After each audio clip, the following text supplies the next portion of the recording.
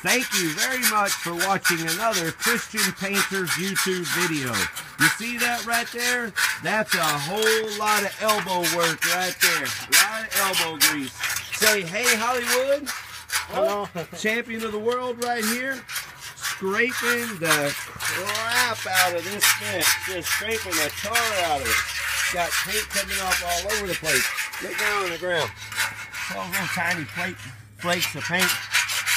It's just all over because 100% of this fence has now been scraped. We're on our last end.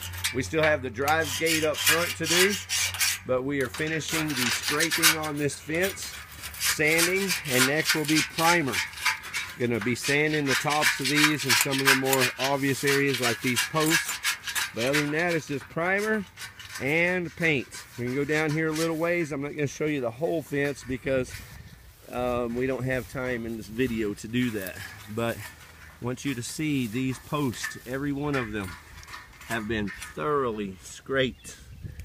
So be sure to tune back in to watch the next video.